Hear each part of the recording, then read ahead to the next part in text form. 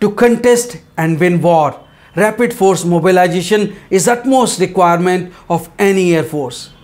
To boost its capabilities, Indian Air Force inducted first of its 56 medium tactical transport aircraft in presence of Defence Minister Rajnath Singh, Air Chief Marshal V.R. Chaudhary and MOS Civil Aviation General V.K. Singh at Hindan Air Force Station in Ghaziabad on 25th September.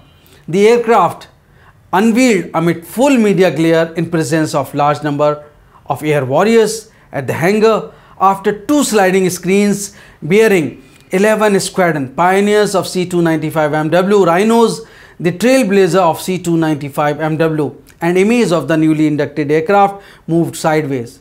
At first sight, aircraft was shrouded in white smoke. One horned rhino is the emblem of Squadron number 11, which is based at Vadodara. The motto of the squadron is Vishambhara Pranadah, meaning supporters of the universe. Thereafter, Rajnath Singh and other ministers performed puja, and Sarva Dharma Puja was performed by different priests of different religions.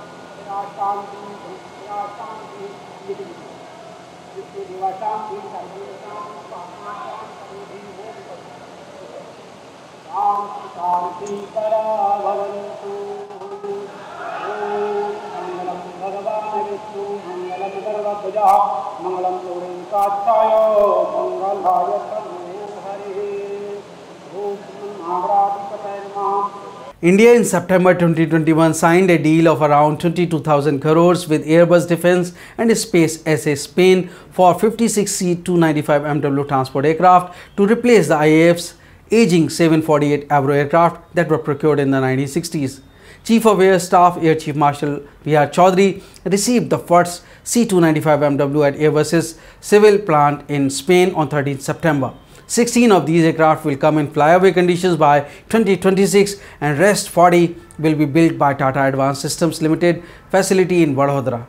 This will boost private Indian defence manufacturing industry in India. The manufacturing plant spread in 1.2 million square meters in Vadodara is likely to be fully operational by November 2024, while the first made in India C-295 aircraft is expected to roll out in 2026. Gujarat plant will be the first full production assembly line of Airbus outside Spain that will churn out 12 aircraft every year. Today is a momentous day for the Indian Air Force and also for our squadron. As the commanding officer of number 11 squadron, the first transport squadron to be raised in independent India, it is a matter of immense honor for me to stand before you all on this historic occasion of induction of the C-295 aircraft into the Indian Air Force. Ladies and gentlemen, 11th Squadron has an inspiring and rich legacy that spans generations. Our squadron was raised over 7 decades ago in 1951 at Barrackpur with 10 Dakota aircraft. One horn rhino was chosen as our emblem, symbolizing our strength, resilience, and unwavering commitment to our mission.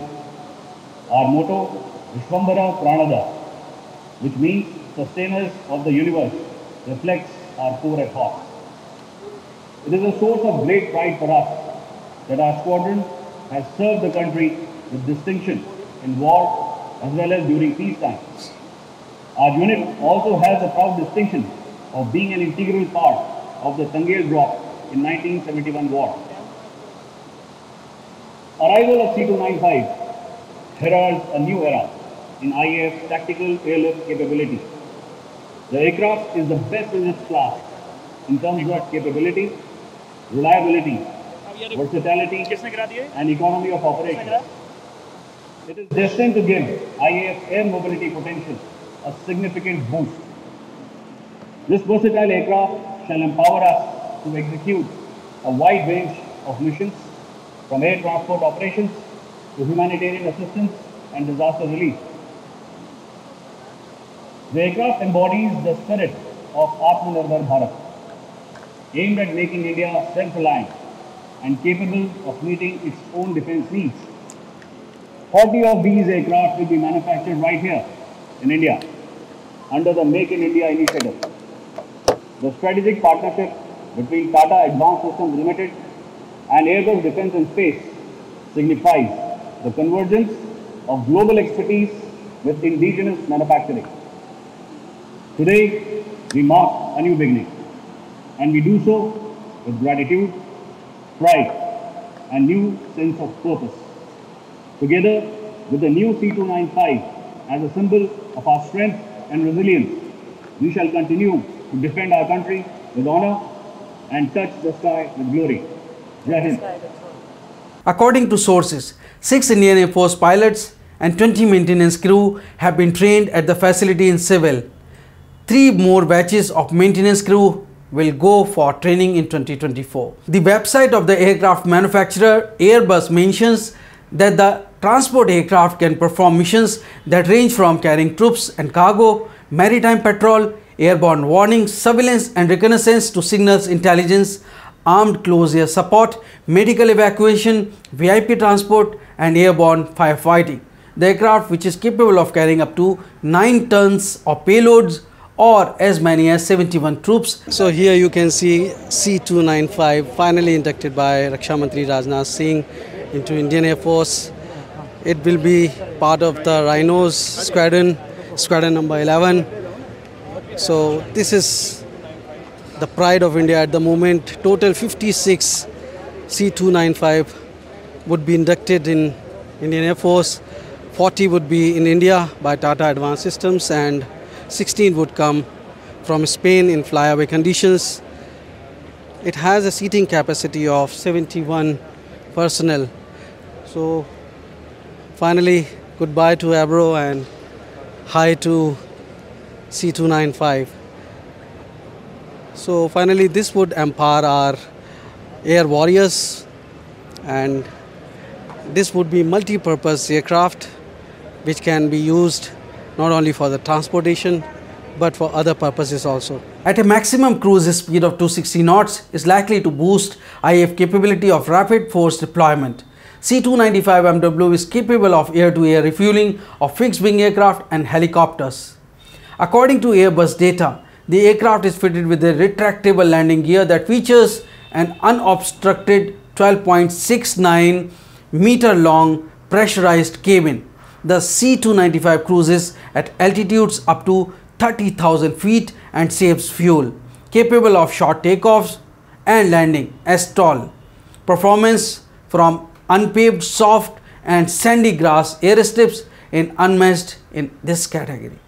The C-295 transport is powered by 2 Pratt & Whitney Canada PW127G turboprop engines that provide excellent maneuverability, outstanding hot and high performance with fuel consumption for a very long endurance of up to 13 hours aloft. With more than 200 aircraft in operation, the C-295 operators have logged a combined 5 lakh flight hours in all types of environment. The workhorse can offer unique versatility and reliability for the needs of military forces, governments and non-governmental agencies in near future. Armed forces of Afghanistan, Chad, Iraq, Brazil, Colombia, Egypt, Algeria, Poland, Finland and Kazakhstan have flown the aircraft.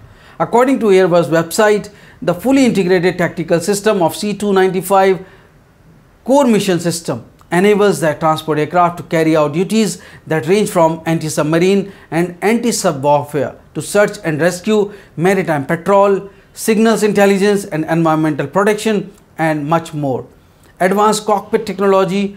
The C-295's state-of-the-art cockpit allows a full range of operations to be performed by a crew of 2 members including 1 captain and 1 co-pilot. It is fitted with Collins Aerospace Proline Fusion, which is a commercial off-the-shelf avionics system that complies with current and future airspace regulations. The avionics system includes 4 14.1 inches multifunctional touchscreen displays with a very large surface area and an intuitive and redundant human-machine interface for improved situational awareness. Other features include reconfigurability of the screens, electronic charts and checklist, as well as system status reports. The cockpit is compatible with night vision goggles. All in all, the aircraft can help both defense forces and civil agencies in varying circumstances. So what do you think of this aircraft? Do write your feedback in the comment box. If you are new to National Defence, please subscribe. Subscription is absolutely free. If you want to support and watch some exclusive content, you may consider joining as member or can also support via Patreon. The link is www.patreon.com/nationaldefence. Thanks for watching. Jai Hind, Vande Mataram.